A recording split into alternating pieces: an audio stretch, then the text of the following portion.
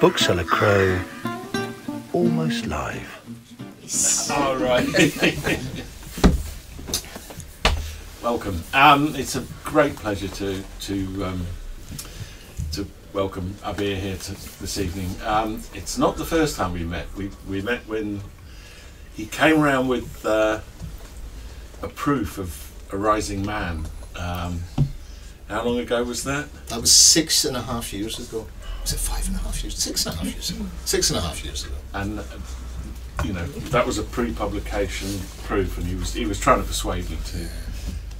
And you said, "Don't darken my door again." Is that? Yeah, no, I think we went for a pint. That's right. Yes. Abir has won the Crime Writers Association Historical Dagger.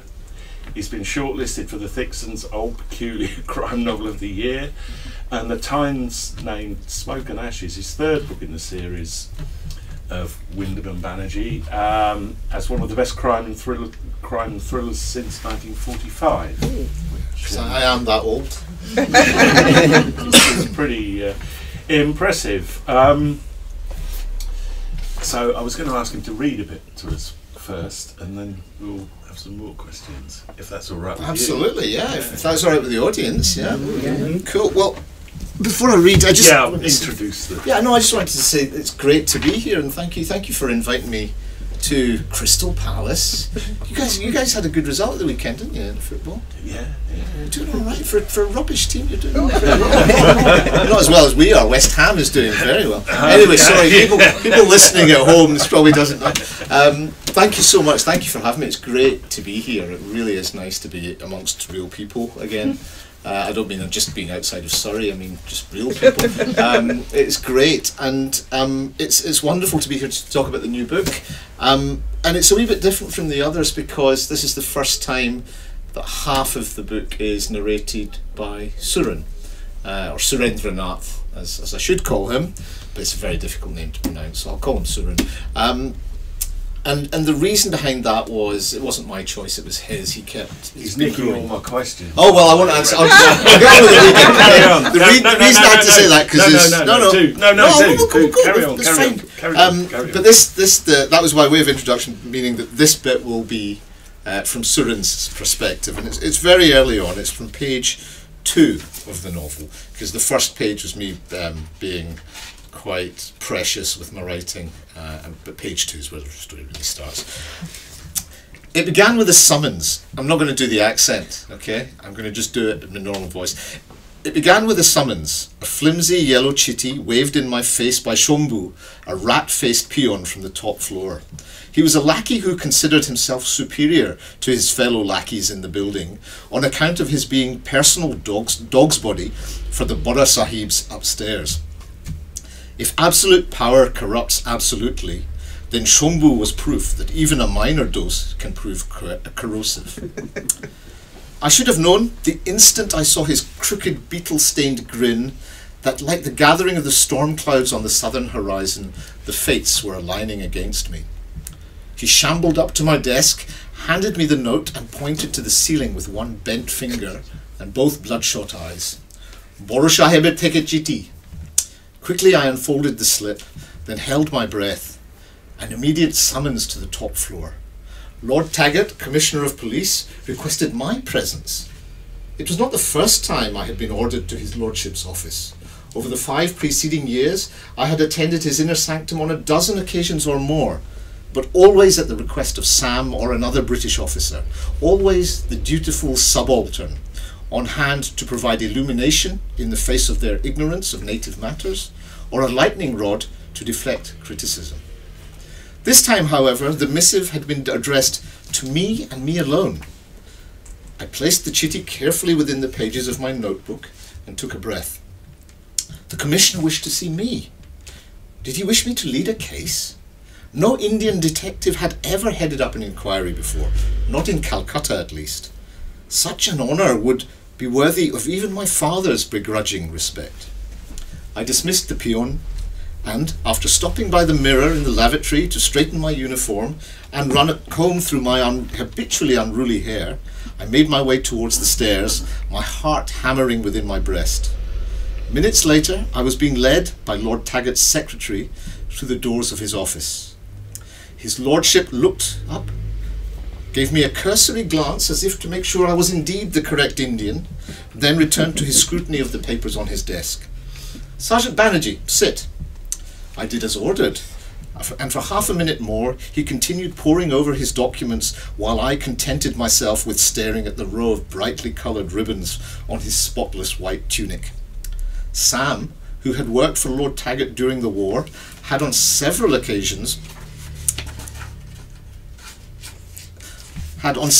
alcohol-infused occasions, regaled me with tales of his missions for the Commissioner. Once or twice, when his mood was particularly effervescent, he would even deign to say something nice about the man. But as I say, it was only once or twice. Lord Taggart eventually looked up. I recall the light falling through the French windows and reflecting off the discs of the spectacles, so that for a moment his eyes were hidden, and he, with his pale skin and blanched tunic, appeared almost ghost-like. Little did I realize, as he began to speak, that my life was about to be torn apart. His words, the fateful first domino in the chain of events which would see me accused of a host of crimes as long as a python's tail. "Tell me, Sergeant, what do you know about Farid Gul Muhammad?" Thank you. I mean, yeah, It's been a while since I've talked. I bit my tongue twice during that. I mean, yeah, as I interrupted you starting to say, it is slightly different in that it gives almost an equal billing to your two main characters, which most of the four previous books have all been, the motor has been Sam, really, hasn't it? And Suren has been the kind of sidekick to it. But in this one, it's very much, it's told in alternate chapters, and I actually it seems almost like a very pared down book in comparison to the other. I mean, not that that's a bad thing, and you've still got this whole story going through it, but there's less subplots, I think, maybe, and there's well, it would be good. Sam is no longer. Yeah, well, I'll tell you. I'll tell you how that happened, and you're right. It's a different book in that you have two different viewpoints of the same events. And let's come to that. I'll tell you a wee bit about the book first. So this book opens in Calcutta in 1923. We're about a year on from Sam being in the foothills of the Kachar Hills in Assam, where he went for his drug rehabilitation program. And 1923 was an odd year in Indian history because the British offered municipal elections. Well, the first thing they did was they locked up Gandhi, which was quite clever. He called off his national strike because some policeman died in a village somewhere, and he took it as a crime against humanity because this had happened, and he blamed himself for stirring these passions. So he called off his general strike, and the British said, "Well, thank you, that was really good of you," and then they put him in prison for a good 6-year stretch, which is quite clever. And then they called municipal elections, not national elections, because we're British, we're not stupid, we're going to have elections for something that doesn't matter. And that had the effect of effectively fracturing Indian unity. So what you had was suddenly the whole country had been united under this freedom struggle under Gandhi. Suddenly it fractures into Hindu and Muslim and high caste and low caste, and all of the fault lines of Indian society come through again, and again on ideological lines as well. So you had people who were socialists against landowners, and you had all of that. And that was 1923. Now the book opens in Calcutta in the lead up to those elections, and there is a lot of what we love to call communal violence, which is a great way of saying people are killing each other because of their religion. And Sam and Suren are tasked with finding out why this violence is occurring. And very early on, Suren is called in by the Commissioner he's told to tail this Muslim politician who's arriving from Bombay. So Suren starts tailing this guy, and before he knows it, he's been knocked out. He's been, jumped and knocked out. And when he comes to, he wanders into a house and he finds a dead man there, and that man is quite a famous Hindu theologian. So Suren does the cleverest thing he can think of, which is to destroy the evidence. But he doesn't get very far, and suddenly he's in the frame for this murder. So the book revolves around Sam and him trying to effectively get himself out of trouble, and that takes them to Bombay. In terms of why I wrote half of it from Suren's perspective, for those of you who've read the series to date, you'll notice that he's changed. He's become a bit of a pain in the neck to me. I always knew he would evolve. I knew he started off as the dutiful subaltern in awe of Wyndham, who was this ex-Scotland Yard detective who's turned up in Calcutta. His reputation preceded him. Suren, who's a very young man at the time, is amazed that he's working with this august Englishman. And then after 5 years of living in the same house and realising he's with an opium addict who's probably not as bright as he makes out, the scales are starting to drop. He still loves Sam, but the system that he works for, he is beginning to see it for what it is. And I think that starts in book 3 with Gandhi's first freedom struggle in 21. We see it in Death in the East, where he actually says to Sam, "You've never tried to pronounce my name properly. And you've been calling me Surendranath like everybody else, but you're supposed to be my friend." And then in this book, he said to me, I had no intention of writing it from Suren's point of view, but he was the one who said, "No, I deserve a voice here." And I really couldn't argue. And people say, why did you start writing it from the point of view of an Englishman? You are, you're a British Asian, you come from Scotland. Why have you written it not from the point of view of the Indian? Why have you written it from the point of view of the Englishman? And I started the series, and the simple answer to that was when I started writing, I didn't feel confident enough to write authentically from an Indian's point of view, as opposed to a Scottish Indian's point of view, which I can do all the day. But I did not feel confident that I could do that.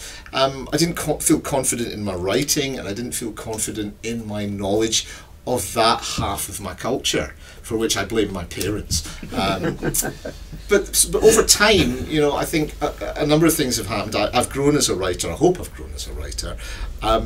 And I just felt ready to take this on.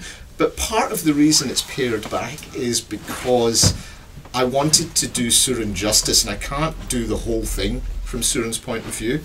I don't think I ever will. But to get both viewpoints in is almost like having a dual narrative. It's like having a dual plot. There certainly are small subplots. Yeah. There are a few, but whereas with the fourth book, Death in the East, we had two timelines and two very different plots. Here, everything is connected, but the real change this time is the fact that we have the Indian's viewpoint. And whilst these two men are friends, their views on these matters can be very, very different because of the position that they're starting from. Did that answer the question? I don't know what the question was. Did that answer the question? Yes. But I'm going to have some sparkling water. I mean, one of my next questions was going to be, would you write a book just featured him, or? That's a good question. I've got no plans to write a book just from Suren's perspective. But as you'll find out, by the end of this book, I've written myself into a bit of a corner. And I have to figure out how to get out of it, because there's a lady sitting in the audience here who's given me a contract for another one. So I have to figure out, so there will be more. I just have to figure out how to do that. But it's a good problem to have. Can we go backwards a bit to when the time when you did visit us for a Rising Man? When we went to the pub. Do I still owe you a pint? Yeah, you do. Yeah. I don't know. Maybe most people know how you actually got your first book published. I think. Well, do you do know how I got my first book deal? Yeah, because I'm a fraud. Oh, you right? No, I'm a fraud. Right, I have to tell you this. So most people, right, do things the proper way. They practice. They write thousands and thousands of words. They send, they go in and they contact agents and they query and they submit samples and they get rejections, and then it happens for them. I'm very lazy. That's the first thing you need to know. And I'm also I have a lack of self-confidence as well. So I spent 20 years of my life as an accountant. I see somebody looking towards the door now. You can't, it's locked, isn't it? Yeah, so you can't leave, you have to listen to this. So I was an accountant for 20 years. I never wanted to be an accountant. I always wanted to be a writer. But my English teacher in 6th year, he was a lovely man, he really was, and he said to me, look, don't do an English degree because you'll end up teaching snotty-nosed kids in a school somewhere. And so I didn't. But also because, I'm the child of immigrants, and whilst my father was a writer as well, the idea of writing for a living is not something that ever occurred to him, and it doesn't occur to many. The struggle that they went through was not something that they wanted their children to go through. So okay, you be a writer, but after you got a job, a family, children, I want grandchildren. So it was always, you can do it when you got some time. When everything else is settled, then you can write. And when you're sort of 17, 18, that sounds sensible. And so I went and did economics at university, and then I became an accountant, and it was great. I mean, when I say I was an accountant, I was doing mergers and acquisitions, so I got to travel the world and live in fancy hotels and stuff. But as the years went on, I just didn't enjoy it at all. I was making rich people richer, and by this point, 20 years in, I was really, my job was not fulfilling. And I tried to start writing. I'd started on a number of occasions. Whenever my job was really bad, I did two things. I bought lottery tickets and I started writing a book. Right? And then for whatever reason, maybe it would, either my job got better or I got too busy, or I made the mistake of reading the words in front of me. Never read, if you're in the middle of something, never read what you're writing till you've finished it. If you're anything like me, because I would read it and I would get scared. I'd say, this is rubbish. And I just didn't have the confidence. I'd put it in a drawer. And I never went to any sort of classes or anything like that. And so for over the space of 20 years, I must have started writing about 5 times. And I'd write about 5,000 words or 10,000 words, and then I would stop. And maybe that sounds familiar to some people. And then this time I was 39 3/4. I was hurtling towards 40, literally 3 months away. And I saw Lee Child on breakfast TV. I should have been at work, I was already late, but I saw Lee Child on the TV. And he said how at the age of 40 he'd lost his job and he started writing. And I thought, that's a sign, I'm late for work, I'm 3 months away. So I thought, that's interesting. I went out, I'd never read any of his work before, and I went out and I bought the first novel that he'd written, Killing Floor. And I read it in 2 days. I'm a slow reader, but it just kept me going, turning the pages. And 2 things struck me about it. First thing was, the ending was brilliant. It was so simplistic, but it was brilliant. It's the sort of thing you think, why didn't I think of that? And the second thing was, the writing felt really simple. It felt really simply written. The fact is now, after 5 years, I realise that it takes so much skill to write as simply as it looks on the page. So, but perversely at the time that gave me confidence. So I thought, right, I'm going to start writing. And I always thought about sending this British detective to India. Actually, the idea came to me in the sauna in the gym. No, it's the jacuzzi. It came to me in the jacuzzi because that's where, when I go to the gym, that's where I spend most of my time. That's why I look like this rather than John. But they did. The idea came to me in the jacuzzi at the gym, and the 2 characters came together. Sam and then Suren, literally seconds later. And I'm a big fan of that part of crime fiction where you have a good person upholding a system they don't believe in. So I grew up on, Martin Cruz Smith's Arkady Renko books, Gorky Park. I'm a huge fan of Philip Kerr, who wrote the Bernie Gunter novels. But one of the things that always intrigued me was, why do we have British and American writers writing about Nazi Germany or communist Russia? Why are these authors not looking at our own histories? Why are we always pointing the finger? And part of the answer is, we don't know our history. We weren't taught it. I wasn't taught our history at school. I certainly wasn't taught colonial history. I learnt more about German history than I did about ours in the 20s and 30s, and yet I would come home And my dad would tell me stuff, and my mum would tell me stuff, or I would learn something at school. I'd come home and get good. My dad would go, "That's very good. It's wrong, but it's very good." So from very early age, I knew there was another story there. There was a different viewpoint, and I wanted to look at this period where the British were in India, and I wasn't coming to it as so many people do, out of guilt or out of a desire to criticise. Because I can't, because I am British and I am Indian, and I understand that there are different angles to this, and how you look at it depends on where you place the lens.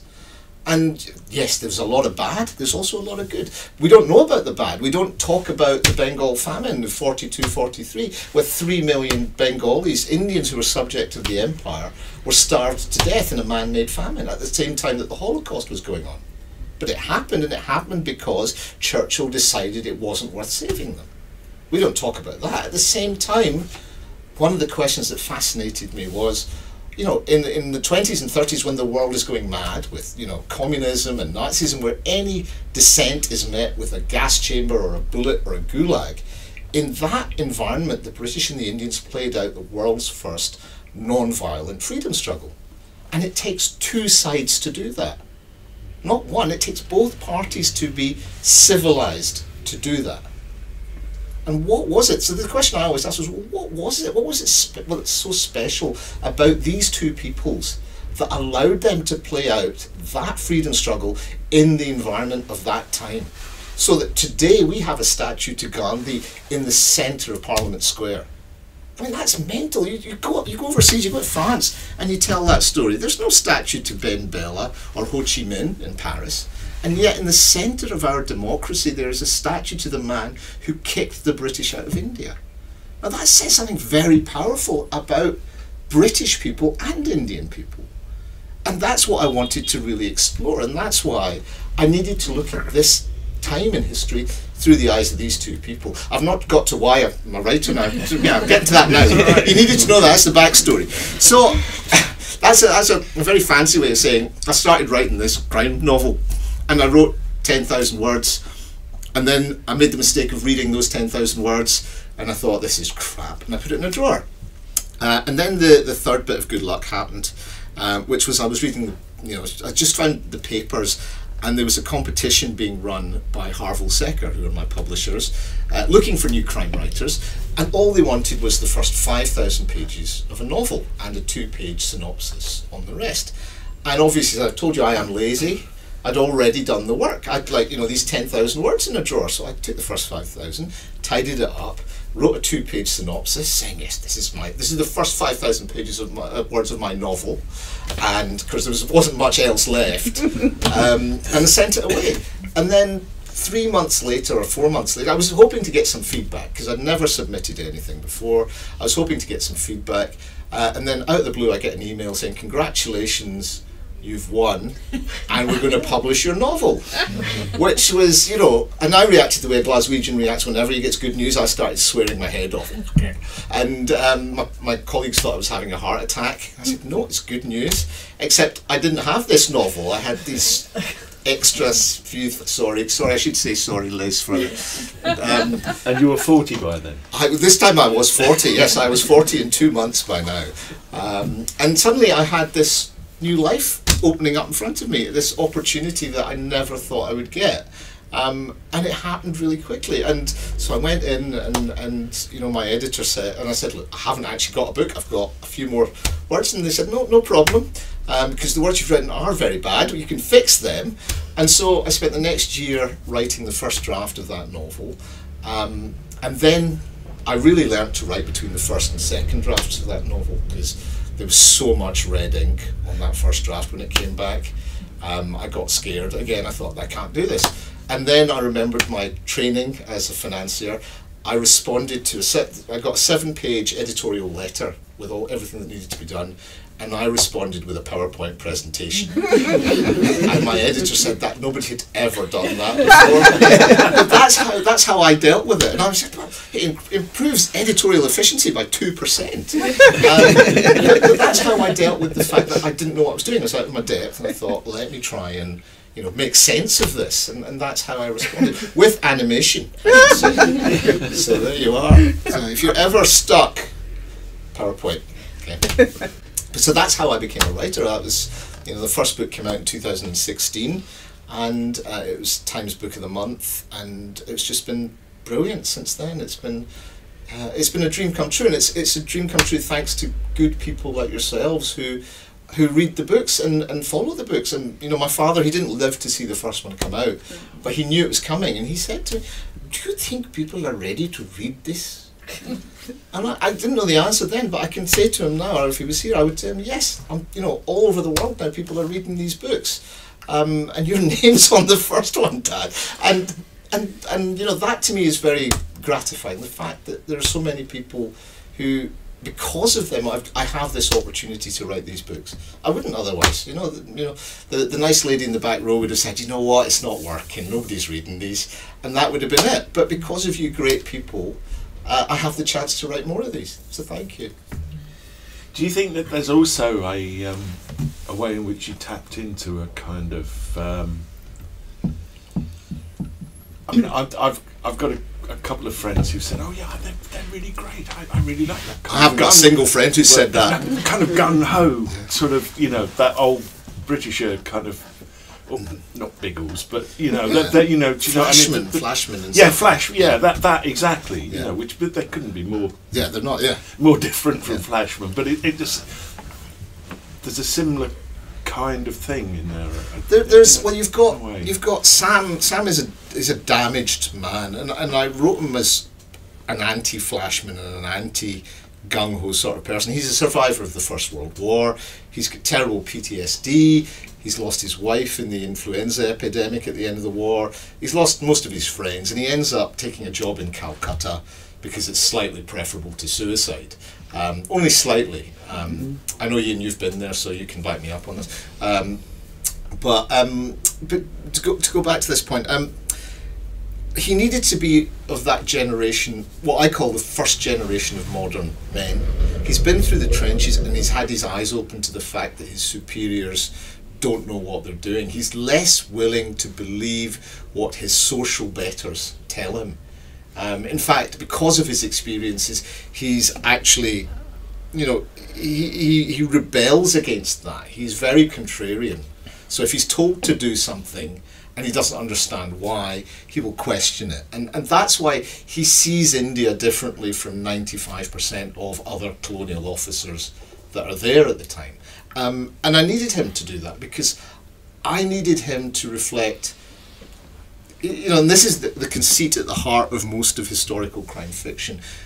The character at the centre of it is not of that time. He's actually a person out of time, because that person upholds our values, and he's holding up a mirror to that society and our own. If I was to write Sam as a typical colonial officer, he'd probably be a racist, misogynist, bigot. Flashman. And that market was already taken. No, but that's not the character that I wanted to write, and that wasn't the only type that was there. We know this because George Orwell wrote a book called Burmese Days, which to me is the quintessential book of empire, and he gives the lie to the fact that all these colonial officers thought they were doing the right thing. I'm sure a lot of people did. There's a lot of racists amongst them. But there were people who realised that, this mission that we've been tasked with, this civilising mission, is a load of bullshit. I can say that. You can beep it out on the YouTube. But it is, and so many people saw through that. And so I think it's as much me telling their story as it is me telling the Indians' story. The first book in the series, A Rising Man, deals with this issue of how do the British justify to themselves, how does a moral Christian nation justify to themselves the oppression of another race? And the answer to that was moral supremacy. We sold not just ourselves, and I'm wearing my British hat here, depending on who's playing football, I can change very quickly. We sold to ourselves and to the Indians this idea that we were morally superior. And the empire depended on that more than it depended on people. It was that idea of moral superiority is what fueled the empire to the extent that even though the British left in 1947, that attitude that the British are somehow better or that the Westerners are somehow better persisted in India throughout, the majority of Indians until the 1990s and economic liberalisation. It's only been in the last 20, 30 years that I think Indians fully believe that they can stand on the world stage. And that, I think, is the legacy of empire. It was 50 years in which India felt it had to economically shield itself from the outside world. I mean, it's 50 years that were lost, but they were lost because, I believe, of this mentality that we were so good at, enforcing on them and ourselves. They can find you a book for your girlfriend, your husband, your girl or your boy. And if you've got a need for an uplifting read, Justine and Jonathan can pick out a book you'll enjoy. What a book at the Bookseller Crow on the hill. What a book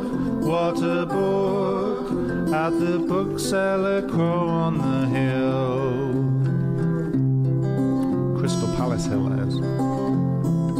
But you can order online.